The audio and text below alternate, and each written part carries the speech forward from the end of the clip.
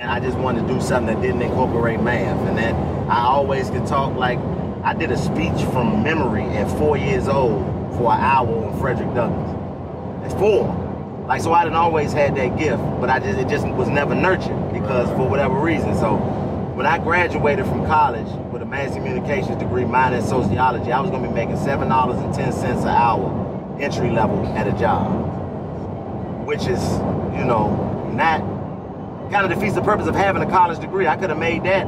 I was making more than that in high school working at a shoe store. Right. So I said, if I'm gonna be broke and struggling, I'd rather be poor and struggling, building my own legacy and helping somebody else continue to build their legacy. So I jumped in the car. I always been interested in comedy. I always loved comedy. I watched it growing up. It was a big part of my interaction with the people that I looked up to in my life. And I was always told to do it because I was always funny.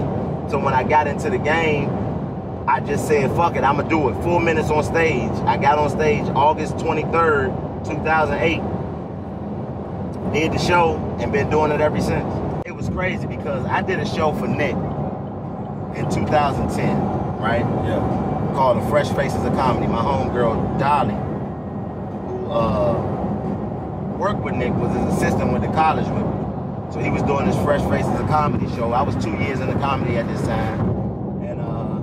Like, yeah, you know what I mean? Nick wants you to come up and do the show. So when I went up to the comedy club, it was at Gotham, which is in New York City, the mecca of stand-up comedy for real, as far as the level of greatness that you have to display to be able to perform there and what it builds in you. So I get to the comedy club, and the dude who's there tells me, hey man, I don't know you, so you can't curse, can't say the N-word, can't talk about anything raunchy or derogatory. Let's see if you're really funny. Why does it matter if you knew you? Because he didn't know if I was funny or not. Oh, I got so you. I hadn't built up any seniority to be able to just get on stage and lean on crutches that most people can lean on. You know, dick, pussy, and nigga. Right. It's really easy to dress that up as funny because it's like, it's controversial. Gotcha. So he's like, nah, Take exit 201 toward Jackson. I'm gonna make sure you know if you funny. Right. And I'm gonna see if you really funny. So I was like, shit. So I didn't have a set anymore because at that point, that's all I was talking about. Right. So my creative process is I walk around, talk to myself. That's how I get shit together. So I was outside walking around talking to myself, and Nick pulled up and seen me. So I'm sure now I know he thought I was just some crazy nigga outside talking to myself in New York. Right. So when I did my show, I just really talked about what happened to me that day. I talked about having to ride the bus from the airport. Right. I talked about what was going on. Occupy Wall Street was going on at the time. I talked about that, and my set was just really, you could tell that it was genuinely done then. I was talking about in the moment, right then. Right. At the biggest show that I had ever done up until that point. You know what I'm saying? Like I said, I'm 2 years into comedy. I'm in Gotham Comedy Club, performing on the show with all these dudes with big names. They're recording it. It's Nick Canon, and now I got to do a set based off of just something that I'm making up right then. And so I smashed, killed. When I got off stage, Nick pulled me to the side and was like, yo, was you just making that up just now when I walked past you outside? And I'm like, yeah. He was like, yo, man, I'm gonna keep it real with you. I'm around some of the best in the game, daily, legends, and they cannot do what you just did. Keep working. Man. That's special. So fast forward 2 years later, I'm still doing my comedy. I'm still grinding, working a little job to pay my bills and shit, take care of my family. I found out I'm getting laid off of my job. I was working social work, working with people with mental disabilities and substance abuse issues. I found out I'm getting laid off from the job in November when the recession hit real bad and they was doing budget cuts. Right. So I'm panicking. I'm like, what the fuck am I gonna do? I'm not making no money off comedy for real. You know, I'm not gonna be able to. I got a daughter now. My daughter's, you know, 1 year old, about to be 1 year old, and I'm like, man, what am I gonna do?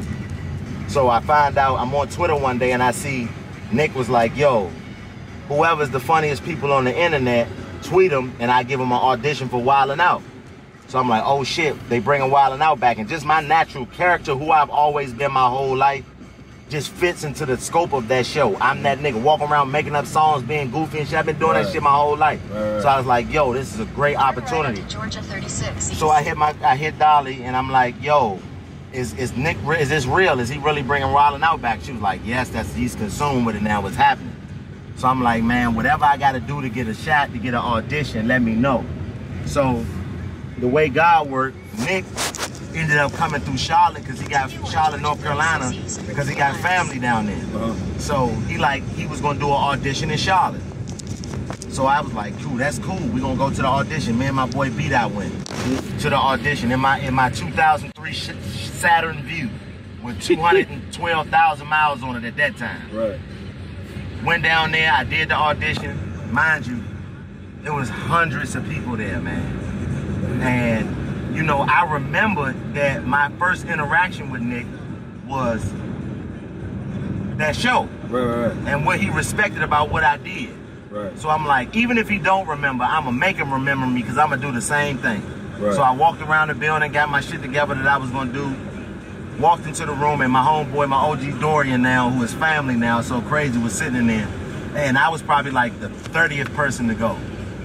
And he was sitting in there just stone face. Stunning, big black Nick, just stone mean looking motherfucker. So that's who I said, him. That's my goal. I got to make him laugh. Right. So Nick was like, man, you know, you can get warmed up, do a little stand-up if you want to. So I was like, cool, that's cool, man. I do a little stand-up, man. First of all, thanks for the opportunity, but I'm gonna go ahead and keep it 100, man. I don't know if this is as great of an opportunity as I thought it was. You know, I thought the job would be a little bit more intricate in picking the people. Yeah. When I walked up and seen the line of people auditioning, I didn't know if it was an audition or we was handing out turkeys out this motherfucker. Like, it just didn't seem like the type of people that I would be having. And then Dorian dies laughing. Right. And then I get into my shit. And then I killed that audition. So Nick tells me after I finished, he was like, yo, I remember you from the show, you know, that we did in New York. So if you want to, I'll give you an opportunity to come to the real audition. Because this was just something he was doing as a one-off. Right. So he like, you can come to the real audition, but you got to fly yourself to New York to get up there, or get to New York on your own. But if you can get up there, I give you an audition in front of the execs and stuff. So I'm like, man, let me know. So I found out the audition. Mind you, I found out I'm getting laid off in November. This is the first Wednesday in December. The end of November, I found out I was getting laid off. Right. The first audition in Charlotte was the first Wednesday in December. Second Wednesday in December, I go up to New York and do the real audition that they was having with the people that I thought I was going to see in Charlotte. Like all of the internet people and the other comedians that I knew about and all of that. Yeah.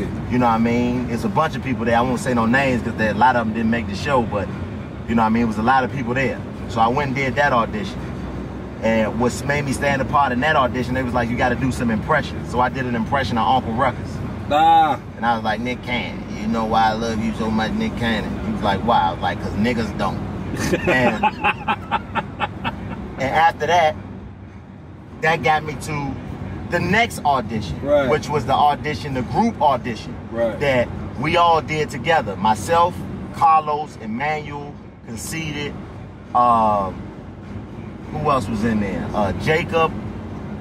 Bunch of people that ended up making that first run. Was that your first time meeting KARLOUS and all? No, that's the thing. Me and KARLOUS knew each other met each other years prior. He came to my alma mater, Winston-Salem State, and we did a comedy show together years prior. He came with Zooman Miller. Cool. So we knew each other. So when we got there, we was like, oh shit, you know what I'm saying? We gotta make this shit shake. Right. So did that audition, killed that audition. Mind you, this is the third Wednesday of December. Final Wednesday of December, Now Evans calls me from an 818 number. I didn't answer it the first time because I thought it was a bill collector. Right. Because I owed a lot of bills at that time. Yeah. So I was like, fuck that. Then I called back again, so I answered. I'm like, hello? He's like, yeah, this is Now Evans from MTV's Wildin' Out. I'm like, oh man, what's good? He was like, oh yeah, don't act relieved now because you know I ain't a bill collector. I'm like, I'm relieved that you know that I thought you was a bill collector. So he was like, yeah, man, we just want to let you know what I'm saying, that, you know, we reviewed everything and we just want to say that you have made it and we want to welcome you to the cast of season 5 of Wildin' Out. This was the final Wednesday of December. This is how crazy how God worked. I got laid off officially January 11th, I believe it was, 2013. That was a Friday. That Monday, I flew out to shoot Wildin' Out.